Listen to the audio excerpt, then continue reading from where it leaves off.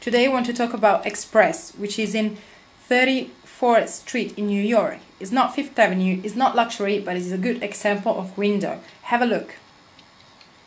They are celebrating their 30-year of fashion, which means they are communicating with their advertising that 1980s is back. In fact, as you can see in the picture, you can see the high-waist skirt straight from the 80s. They decide to put 4 mannequins with the same style, different color combination but same style, white plain t-shirt with a simple print. Let's have a look closer. They decide to put same skirt of the advertising on the mannequin. They put 3 mannequins. The only thing is really bad that they decide to put skinny skirt on the apart leg mannequins.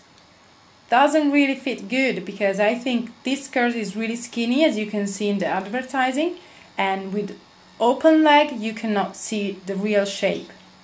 But they decide to put same skirt and same mannequin position all over. This is really strong message. White t-shirt, belt, high waist, same shoes, everything is perfect. It's really strong message.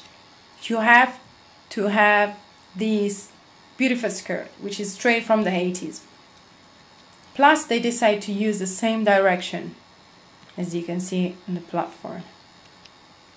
Weaknesses are: accessories are not balanced, mannequins with legs apart don't have to emphasize the skirt style. Strengths: message is really clear. This spring is gonna be 80s skirt, really slim high waist skirt. Window setup is balanced. What it could be done: using mannequins with a different leg pose, put a black belt which is gonna be like the other 2 mannequins in row, and put a bracelet to the one in the middle and remove necklace. Remove the bag and necklace and add a bracelet. Why I'm telling you to remove the bag and put a bracelet? Because if you put a bracelet, the hand is gonna draw attention on the high waist. In this way, with the bag, you're gonna have your attention on the bag, which is taking away the attention from the skirt and the high waist.